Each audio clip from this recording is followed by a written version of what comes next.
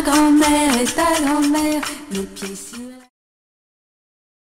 For students in universities and colleges is 2 to 3 seconds. They give professors 2 to 3 seconds and then they go, you know, I'm out of here, mentally.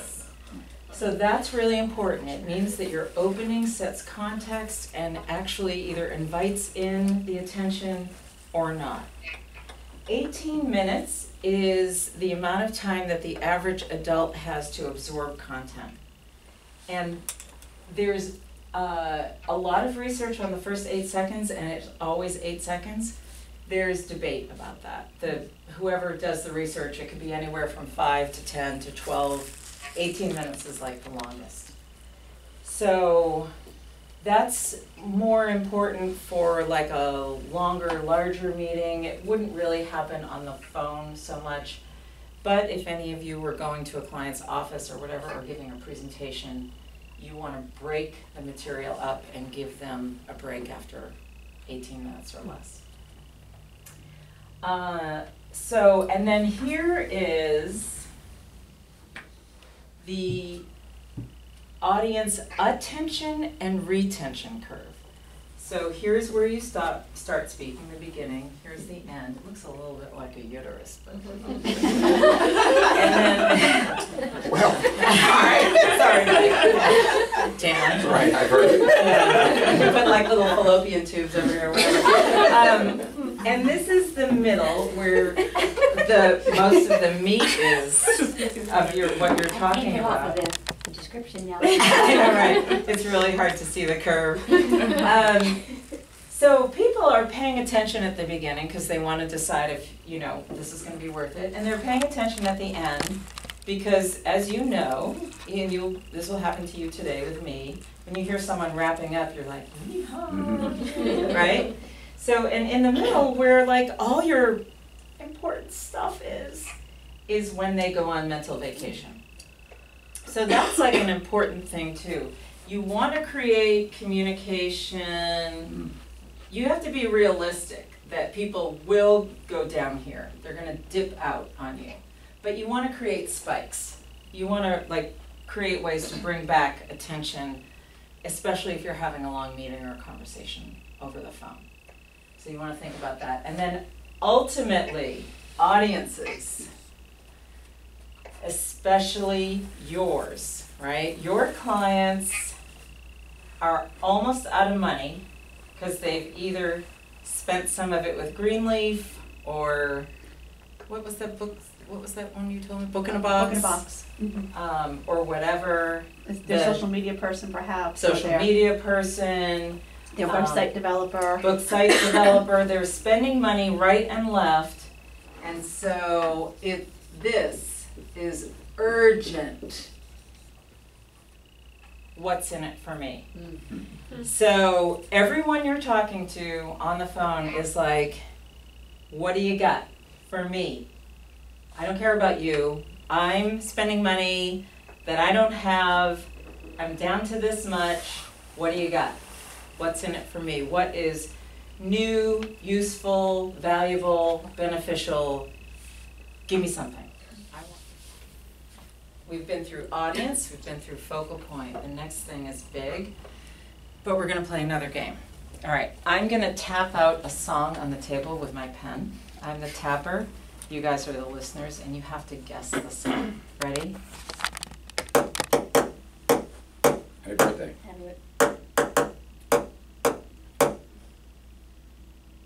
You sure? No. On second thought, no, because you asked me if I was sure. That's okay.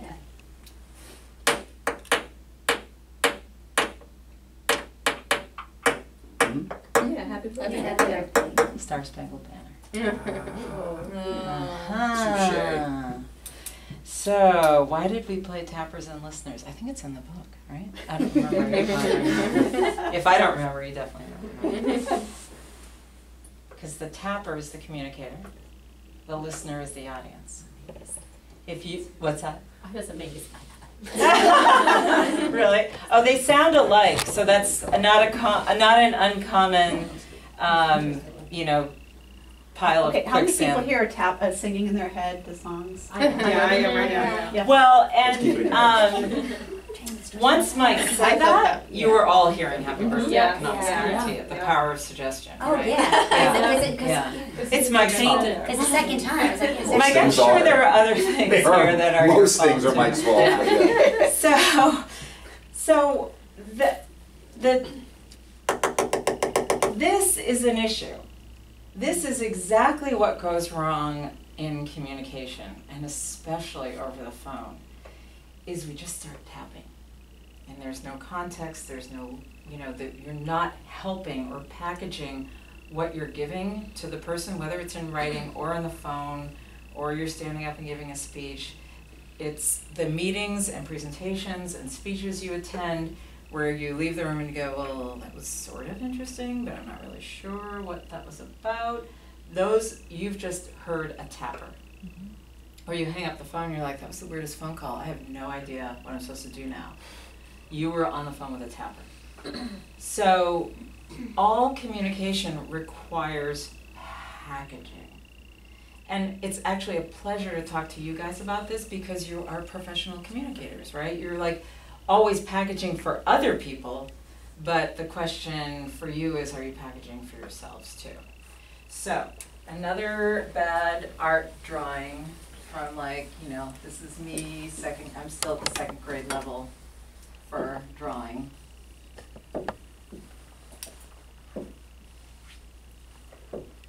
Don't tell me you see Pepperidge Farm, but what do you see? fish. Fish. You see One happy fish. one big happy fish, and you see, like a school of little ones, right? This represents everything about how people communicate, okay? The little fish is information, detail, data, background, statistics, just info, right? This is, and I can use this term with you, it's so happy, a message, okay? A message, a substantial statement that bears meaning, has weight, right? So the problem, and this happens especially in these monthly calls, and it probably happens when you're pitching to the media, is that, and basically what I'm giving you is the hierarchy of how we communicate. You either lead with all the little fish, or you deliver only little fish, assuming that they will arrive at the big fish on their own. People do not do that work. We've established that.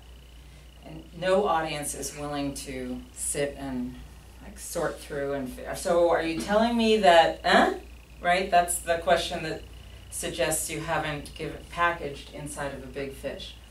Little fish have no place in this world without a big fish. And I'm going to move over back to the focal point. The focal point is overarching. It's in this conversation, here's what I would like you to take away, or here's what I would like you to do afterwards. It's overarching. It's the large goal of the conversation.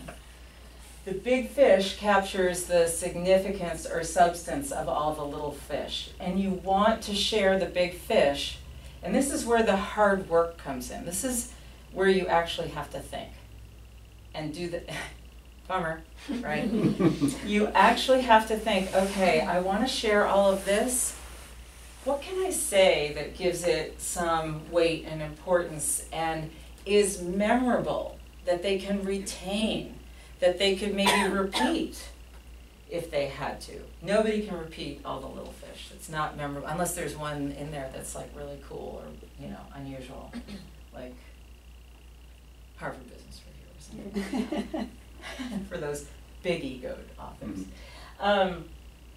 But every series of little fish needs a big fish. So maybe, and this can apply in writing, this is in phone conversations, this is especially in pitches. They do not have the patience for little fish, right? So this gives you a way to communicate modularly. Okay, what is the point or the significance of all these little fish that I need to share with the reporter or that I need to give to the client? That's your big fish. You open with that. And the modular part comes in, like, if you think you have their attention or they have the capacity for it, you can offer a couple of little fish. If they have zero attention and you know this is going to be, you have to be so brief, you introduce with a big fish and you say, for example, and you offer one little fish. If they're interested, maybe you can sneak in another one. But if not, you move on to the next big fish. So this is like how you, and so you open with the big fish, give as many or as few little fish as they have the tolerance for, and then you summarize, oops, that's the big guy, with the big fish again. Because you're trying to leave, in every call with a reporter or a client, you're trying to leave an impression. You're trying to plant something. And so the work for you is, okay, given all this stuff we know about this happiness book, what is it that is, you know, so this is like your hook kind of stuff. It's thinking through that. And the one thing I will say about the reports and the calls is, my experience was it was largely little fish. So, you know, it could be broken up into, this would be a section of material that you're sharing. It could be broken up into local media, trade media, national big hit media. And you'd have a big fish for each one and several little fish. So, and that's how people, because that's how people remember. So remember the spikes in the attention span thing? Big fish are the spikes. They bring people's attention back, gives them something memorable and retainable and repeatable to go to. Okay?